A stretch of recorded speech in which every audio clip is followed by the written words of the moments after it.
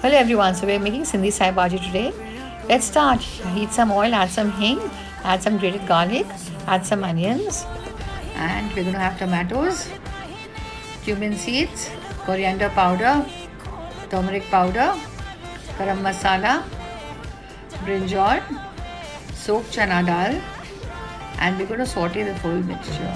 We're going to add some sorrel leaves over here. We're going to have spinach. Sorrel is called khatta bhaji, chili powder also, and you can saute the whole thing. You can add water now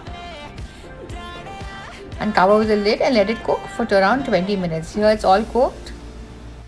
It's all ready now. Let it cool for some time. Use a hand blender and let it puree the whole vegetable.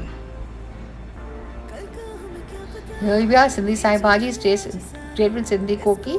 It's a very healthy vegetable and do have it. Let us know